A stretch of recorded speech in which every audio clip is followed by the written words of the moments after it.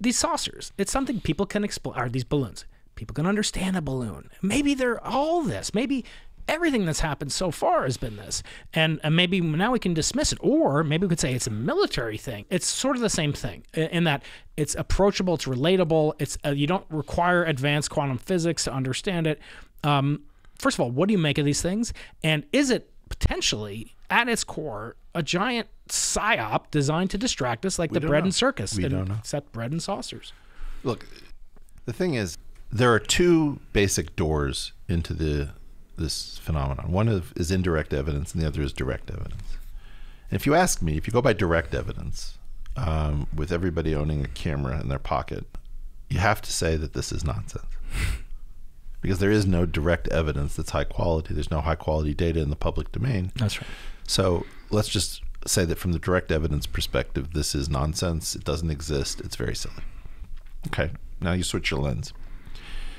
You say, there seems to be an overwhelming amount of indirect evidence, like psychotically overwhelming. And I was unprepared for this until I started looking at it. Mm-hmm. I have no idea how we would, I mean, you can get rid of people who see ghosts and people who have a need for attention, and you're left with people who don't want to talk about it, whose lives have been destroyed. Mm-hmm. And, you know, particularly some very kind of modest cognitive gift folks who seem to be able to act at the level of Brando, which I don't believe. I believe that these people have been hurt. Some of them with... By who? With necrosis. We don't know. Mm-hmm. But according to Gary Nolan, he's seen damage paths through tissue that correspond to crazy stories where the story actually has a physical trace. I would say from the indirect perspective, I don't think that we're capable of faking this at this level. Even if we wanted to. Even if we wanted to fly, you know, SR-71 Blackbirds and their successors, and we wanted a story, so in case anybody sees one, you know, the jig isn't up. Mm-hmm. So I've never seen a subject that has that profile. Zero direct evidence, overwhelming indirect evidence. Somebody smarter than me has to call it. And in terms of probability in a Bayesian sense between getting hearings on the EcoHealth Alliance versus getting public access. We're not getting anything. No. Why do we have a government like that? I mean, I think a lot of this flows down from government. Not all, but a lot of it does.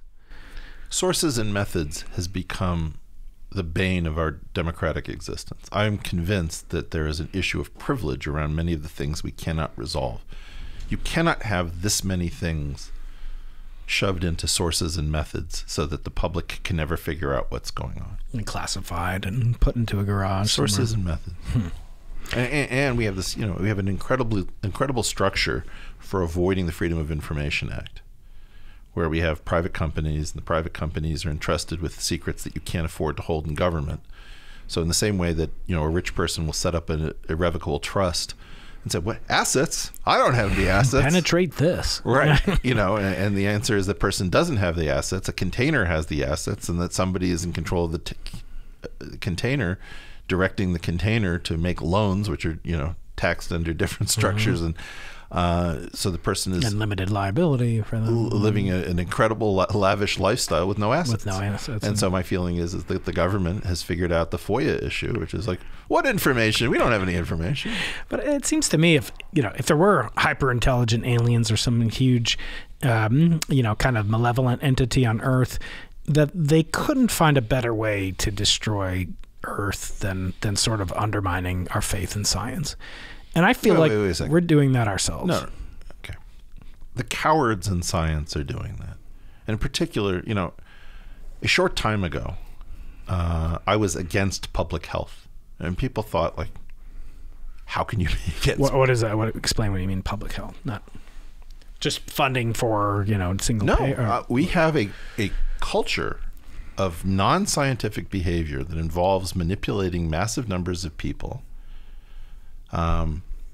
because both war and pandemic are two places where you cannot make a libertarian argument. You can't say, well, whoever wants to go can go. You know, good luck with that. Then that's going to be a self-extinguishing argument. So there is a sort of sacred obligation when invoking public health, saying you all have to do the following thing. Right. And Safety, unfortunately, Uber this appeals to people who are willing to forego income for the privilege of telling other people how to live their lives. So it selects for the wrong element.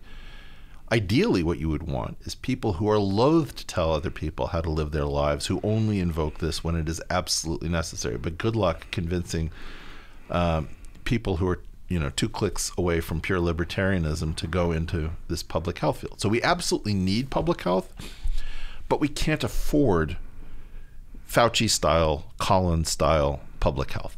And what that is, and Daszak's, and it's the manipulation of people invoking science to tell people to do things that you claim are in the best interest, the social welfare function of your nation.